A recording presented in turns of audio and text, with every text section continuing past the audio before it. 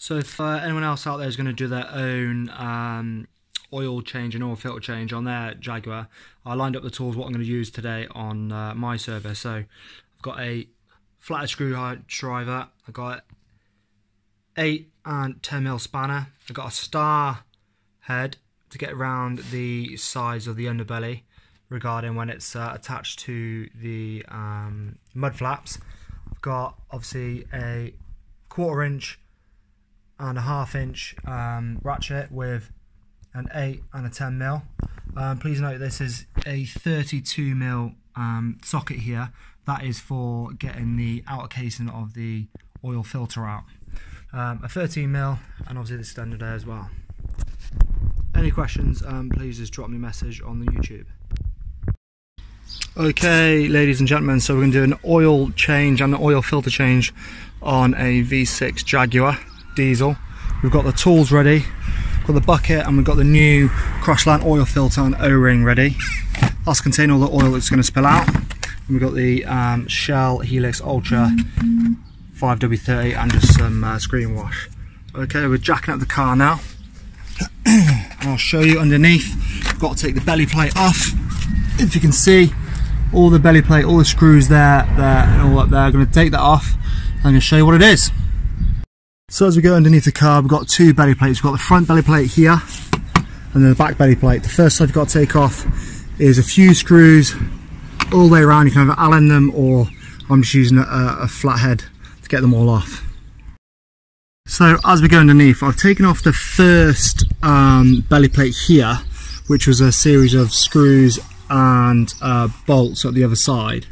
However, what I did realise is you don't actually have to take the front one off first. All you have to do is loosen two screws there, which are these, and they're size 10. You can take them off there and there, and what you can do is literally once they're all off is slide that back belly plate out and get access to the sump. So they'll save yourself a lot of time taking off all the front panel. So I thought I'd just share that with you anyway. So the belly plates are off now, front and the big one at the back. I'll show you underneath in a minute. You take off the cap which indicates what you got to put in, the 5W30 for high performance engines. That unclips, and then you expose the V6 as well as the filling capsule and the oil filter in there. What I would say is a plastic top on there, so just be careful when you unwind it. And obviously gives you the arrow to indicate which way it takes off to put the oil filter in. Black, really dark.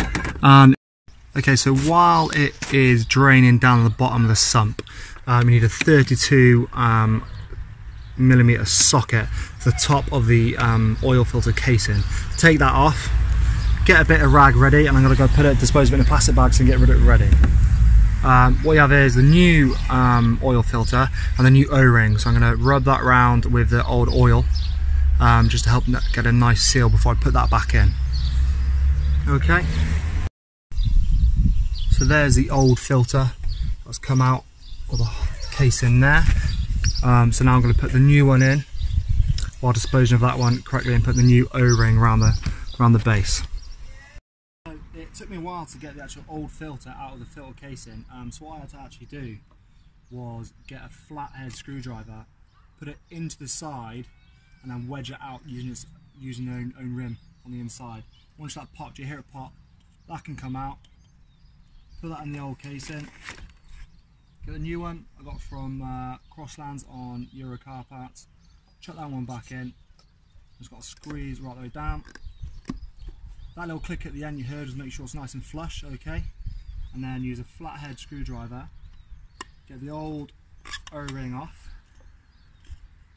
That one's come off there. The new one I got sent here. Make sure that's fit, I've got oily hands.